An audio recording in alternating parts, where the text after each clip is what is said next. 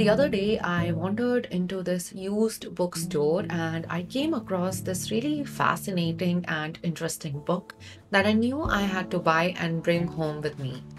I sat down with this book, flipping through its pages, ticking off items from this checklist that I had already completed in my 20 something years of existence. When I saw the last item in this list, that's when I realized I had in fact become old and bored. A third of our waking adult lives is spent at work. That's a lot of time wasted if you're unhappy in your job. Surely it's better to try to achieve your dream even if you don't ever quite make it than spend your life wondering what if. 10 years ago, if you would have asked me what I want to become when I grow up, I would have said an artist.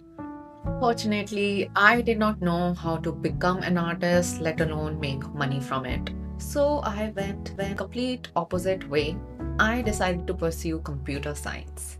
5 years ago, when I was still a university student, if you were to ask me what I wanted to do as a software engineer, my answer wouldn't have been so different from the past years. I would have said that I'd like to work in one of those web design studios that build these award winning websites that you see on awards.com, combining design and code in such an interesting and unique way. Not that I was ever unhappy with my job, but what if my work was even more fulfilling and it actually satisfied my creative spirit? So I'm not thinking of completely changing my career overnight to become an artist or whatever. Instead, I've been trying to add more elements into my work process that make it more creative and more enjoyable for me. And YouTube has been such a big part of this journey. Just last week, I built this website where I got to experiment with the design. But I don't want to stop here. I want to take my design skills to the next level.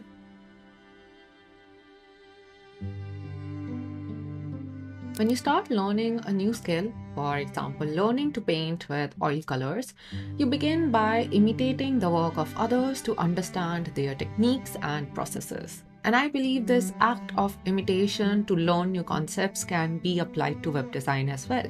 So, my plan here is to find things that I like in web design online and try to replicate them myself. The first thing that I want to learn is how do you make those custom cursors that you might have seen in websites. They look really nice and also add this touch of interactivity to your websites. I don't want to do anything crazy yet. Let's start with the simplest one that I see over here. Here you might see this little black circle that just follows around the cursor really smoothly. So the simplest way to do that is with the help of CSS. So you can add a custom cursor icon with the help of the cursor style, and you can use any image here that will work as your icon. But the problem with this approach here is that I don't want to replace my actual cursor. I want another cursor that follows my actual cursor around. So for that, we need to make use of JavaScript. So instead of replacing the traditional cursor, I'm going to create a new div element that is going to act as the custom cursor. Now I'm going to add a couple of styles to this div. I'm trying to make this look like that black circle that you saw previously. So I'm setting its width and its height to 40 pixels, and I'm going to set its background color to black. I'm also going to set the border radius to 50% so that it actually looks like a circle. Now to make this cursor follow around my real cursor, I need to add an event listener onto this document on the mouse move event. So whenever my mouse moves, I'm going to set the position of this cursor to the position of the real cursor.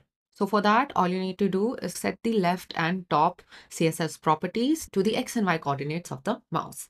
One more thing, you also need to set the position of this custom cursor to absolute so that the left and top properties actually affect the position. Now this custom cursor actually follows around the real cursor. Just one tiny change here so that the real cursor sits in the center of the custom cursor. You also need to set the pointer events CSS style to none on the custom cursor to make sure that this custom cursor does not interfere with other mouse events on the page. Or else you won't really be able to click on buttons or links because this custom cursor will come in between the actual cursor and the link. We have a custom cursor now, but the problem here is we don't really have that smooth following effect that we wanted. For that, we need to tweak our JavaScript logic a little bit. We don't want the position of the custom cursor to instantly match with the real cursor. We want there to be a certain delay between which the custom cursor actually follows and then eventually joins the real cursor. For this, we are going to make use of something known as linear interpolation. You might have come across linear interpolation in your math classes, but here's a simple explanation. Linear interpolation is a technique that is used to find the intermediate values between two given values. So in our case, the two given values are going to be the start position of the cursor and the end position of the cursor. Since we don't want the custom cursor to just follow it instantaneously, we're going to find the in-between values between the start point and the end point. So instead of a custom cursor moving 100% of the way in the given time, we want it to move 10% closer each time so that it has this delayed and smooth following effect. If you want to learn about linear interpolation more, I've linked two videos in the description box below. You can check them out. And here's how the JavaScript code is going to look like. So I've created a function animate here.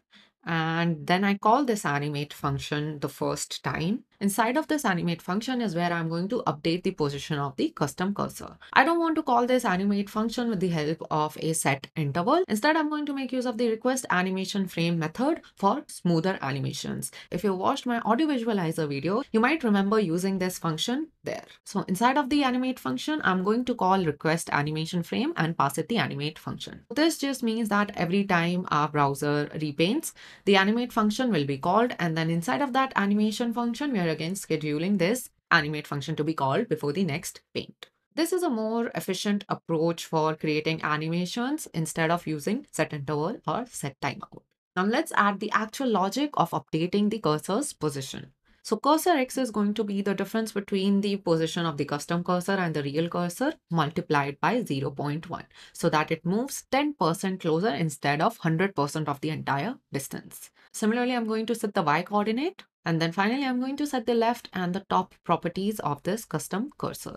And there you go, we finally have this really cool smooth cursor following effect. There's just one more thing here. When I go back to my inspiration website, you might be able to see that when I hover the cursor over a link, the custom cursor changes shape. Black circle grows in size, and then inside of this black circle, you have another white circle. So let's implement this one final thing. Since we want an inner circle that only appears in hover states, I'm going to add another div inside of the custom cursor div, and I'm going to set the width and height properties of this inner circle to 0 initially, and I'm also going to set its background color to white. One more thing, since we want it to be a circle eventually, I'm going to set the border radius to 50%. Just a few more styles here, setting the position to absolute and the pointer events to none. Now I'm going to add two event listeners on the document on mouse over and mouse out. So when the mouse over event occurs, we want the custom cursor and the inner cursor to grow in size. And when mouse out occurs, we want to reset it back to its original size. Since I only want this effect to take place on links, I'm going to check if the target of this event is an anchor link. If it is, then I'm going to set the height and width of the custom cursor to 50 pixels from the previous 40 pixels.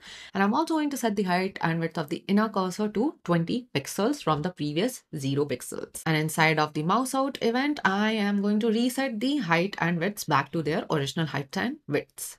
But there's this one problem here. The transition between the mouse over and mouse out effects is quite janky. It immediately grows into size, and the moment you step out, it immediately resets back into the original size instead of smoothly transitioning into the bigger size and the smaller size. So for that, we are going to make use of the transition property here. Now these transitions will take 0.3 seconds and they will follow this ease out curve so that the transitions are more smooth. So there you go. That's the very first thing that I got to learn in this journey. And I'm very glad that I also got to share it with you. In the future, you can expect more of such videos about web design and animation. That's all I had for this video. Thanks for watching, and I'll see you guys in the next one.